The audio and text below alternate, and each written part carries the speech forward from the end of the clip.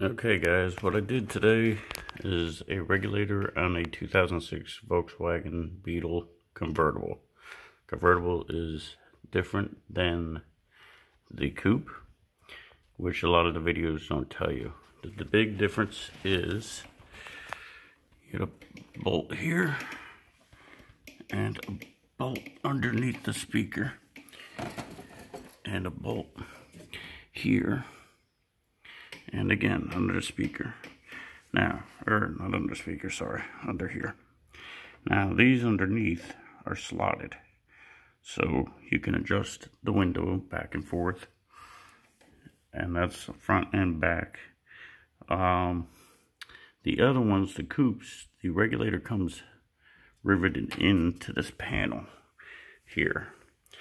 And that makes things a little bit different, because when I got the part from the person that I'm doing this for, they got me this, and O'Reilly's didn't know there was a difference. And once I had it all torn apart, I found out, yes, there is quite a difference. One of the big difference, and eye showing thing, is the speaker is a lot bigger on the convertibles. So on other videos, I don't show you a lot of stuff, so I'm just going to give you a couple of hints on how I had to get this done, because I made a mistake of putting this together and putting this on and trying to get the window in, and that didn't work. So I had to take this panel back off, and I left the motor on the regulator, because if that piece, and I'll show you the old one, if this pops out, this is going to unwind. And the tension on these cables is very tight. So you're going to have a heck of a problem trying to rerun this. Now, putting the window in, this side has the normal where you just back off the bolt. Window goes into here. This side, on the other hand, is a very stupid looking thing. And the window just sits right on top of that. So what I was having problems with is this bracket comes with it, and it sits on the rear window. And trying to get this to line up onto here, I couldn't get it past because of how tight and the angle of the window. You have to actually move that piece in order to get the window in. And even with duct tape holding this on the window, it kept falling off. So I took the metal piece back off and just left the motor on. If you leave the motor on, then you're not going to have problems with that other piece falling out. You just take this loose and leave this plugged in, because this goes to the hinge or the latch.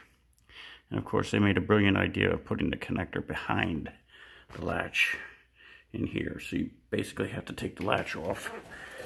And in other videos, you might see that they actually take this out and take the lock out, and then they take the handle out. Well, the problem with taking the hinge out is these are not Torx bits. They're 12 points used on Volkswagen half shafts. So what I had to do is take vice grips, because I don't have Volkswagen tools. So took vice grips, took that loose because I had to replace the door cable, because the handle was broken off on the end there. So I had to take that off anyway. Got that connector off, but I just left this hanging here and just leave this bracket right here hanging. You can use the speaker as a magnet and kind of sit it here or over here. There's a nut, and you could just put this top hole right here onto the nut, and that way you won't break the connector back here. So just giving you guys a couple of hints on these 2006. I think I've seen different things, 98 to 2010 or 2005 to 2010 Volkswagen convertibles. Again, the difference you can tell right off the bat is with these bolts. And of course, the part, for some reason on this part was about $364. The ones that come with the coupe, with this shell and everything, is like 60 bucks. What the difference is, I don't know, but there is a difference. So I just wanted somebody out there, because all the other videos I see, they show them taking them out, but they don't show them taking them in. And they also don't kind of show you that there are differences in this. So I'm going back together. I'm going to adjust the window now and put the door shell back on, or the door panel back on, and we'll be good to go. If you guys have any questions, you can ask me. I'm not a Volkswagen person, so this is the first one I get to work on, and wasn't a bad job as soon as I figured it out. Biggest thing was trying to get this clip in here on the back that holds the cables out of the way. You gotta really get your arm in there, and the tension of those cables are really tight. So you just gotta get that clip right in there.